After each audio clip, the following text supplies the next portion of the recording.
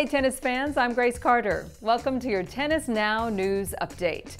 It was Australia Day down under, and American women celebrated with fireworks. World number one Serena Williams, older sister Venus Williams, and 19-year-old Madison Keys all advanced to the Australian Open quarterfinals.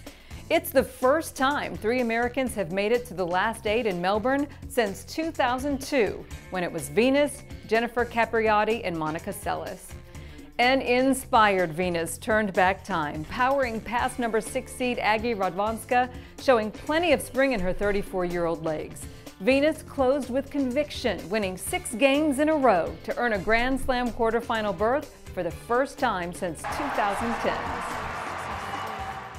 The quarterfinal is going to be a clash of generations. Madison Keys is the youngest woman still standing. Venus, of course, is the oldest. They are 2 of the biggest servers in the game, and despite their 15-year age gap, they have something in common. Madison says she always watched Venus and Serena play, and that's what inspired her to pick up a racket. Venus is definitely an aggressive player, can get on the offense, has a great serve. 35th ranked Keys will likely have to beat both of her tennis heroes if she wants to reach her first Grand Slam final. Venus says she likes what she sees in Keys. We've played only once, so we haven't had even a chance to play against each other, and I know she's in really good form and just a wonderful, nice girl and an unbelievable competitor, so it's going to be a really good competition in the next round. As for Serena, she lost the first set for the 2nd straight match, but then slammed 17 aces in a quality comeback against Garbine Muguruza, who shocked Serena in the French Open 2nd round last spring. Up next for Serena is Dominika Cibulkova.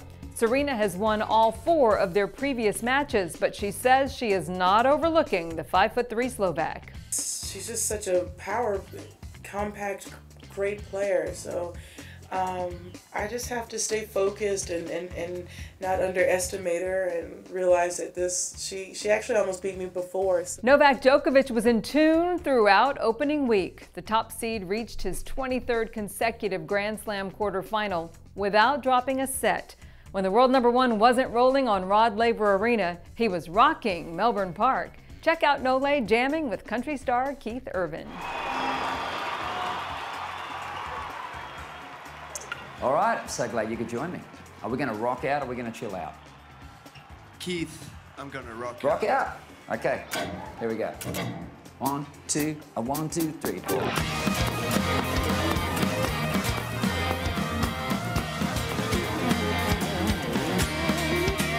Big ending, here we go.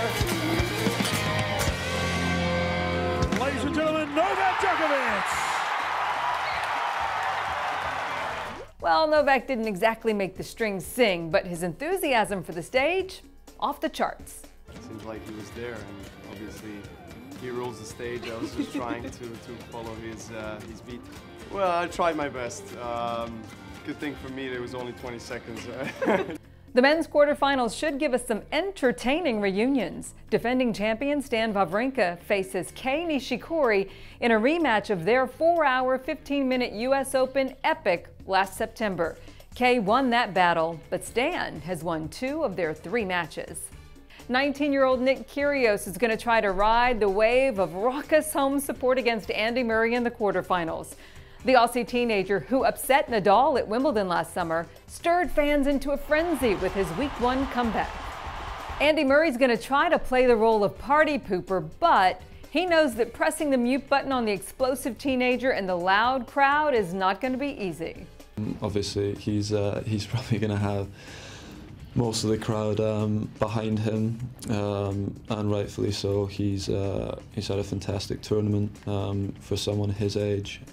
The 3-time finalist got a glimpse of what's in store as Aussie fans watching Murray's win over Grigor Dimitrov inside Rod Laver Arena erupted in cheers when Kyrgios' win flashed across the scoreboard.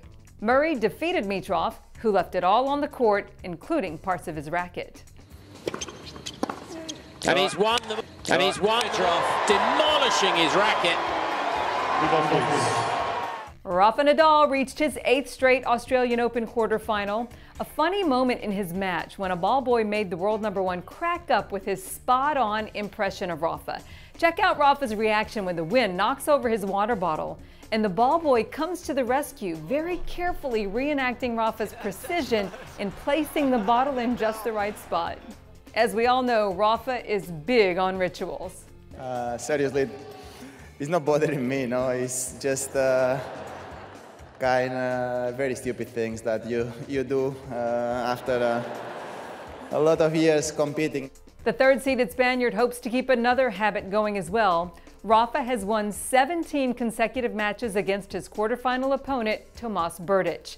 The number 7 seed hasn't beaten Nadal in more than 8 years, which may explain why Berdych isn't really buying the speculation that Nadal is vulnerable. It's Rafa by himself, and he's done it in the past already, so he knows how to deal with the situations like this, and not much change for me, you know, Well, our congratulations go out to Maria Kirilenko, who enjoyed the best weekend of her life, getting married on Saturday, just a day before celebrating her 28th birthday.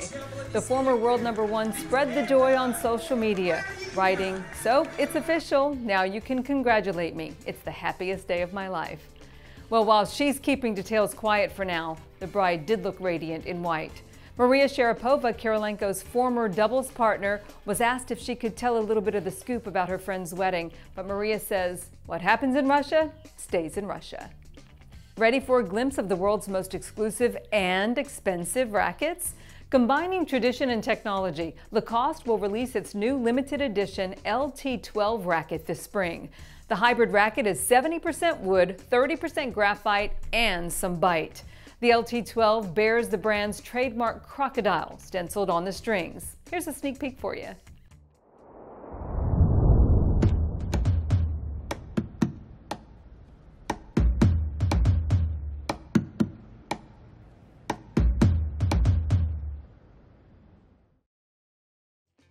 Each racket is handmade by French craftsmen. 650 numbered copies will be sold in Lacoste boutiques all over the world starting in April.